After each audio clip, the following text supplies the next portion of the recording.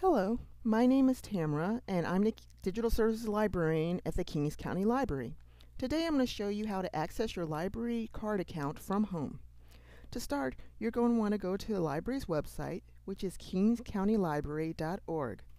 Once you've arrived at this website, you're going to click the second option on the top menu that is labeled Catalog.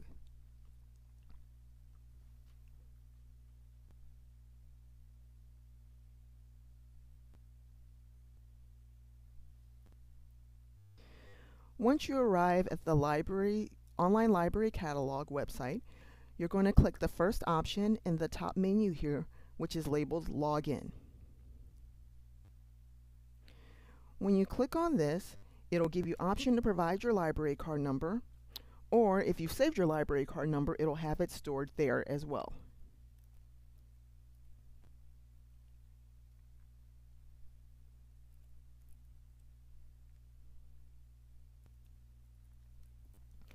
Once you've typed in your library card number and PIN number, you can click Login. If you've forgotten your library card number, you can call staff at your local library branch and they'll be glad to let you know what your PIN number is or direct you in how to reset the PIN number.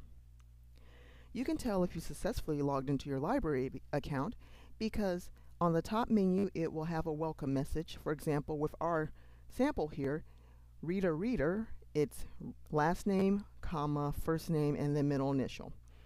You'll also notice up top, if you successfully logged in, you'll now have different options available.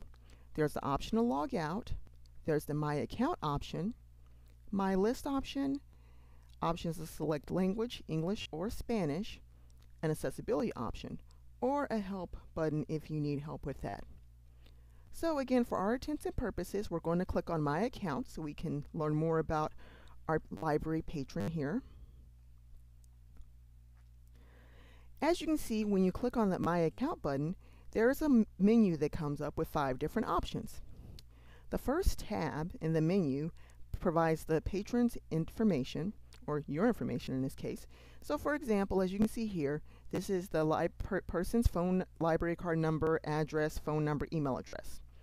In this menu, there's also the option to change your 4-digit PIN number or 4-number PIN number. Other preferences, such as language, account type, checkout views, and things of that nature. And then an option if you want to receive text notifications when you receive library items or items that are being held for you. The second tab has checkouts, which lists which digital as well as physical items you've checked out from the library.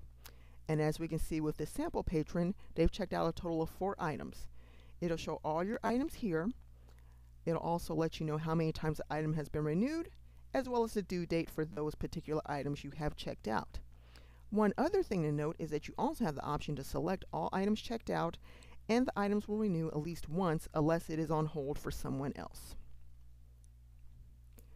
The third tab is for holds. So if you have books or DVDs or other materials that you've requested and you have a hold on, it will actually let you know how many items you have on hold as well as which items are available for pickup.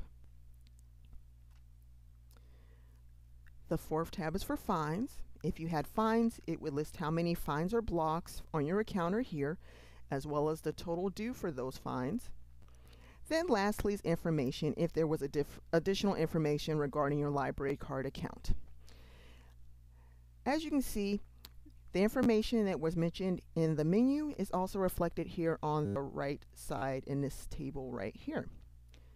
Other things to keep note of in reference to your account is if you're someone who doesn't particularly have a library card at this time, if you were to log out, you would be able to have an option to log on to this website and get an e-card, since we're currently closed due to the COVID-19 pandemic. If you have fines that you need to pay for on your account, you can click this button, which will allow you to pay for those fines online. There's an accelerated reader book list finder, research databases, as well as hours and location for all of the Kings County Library locations.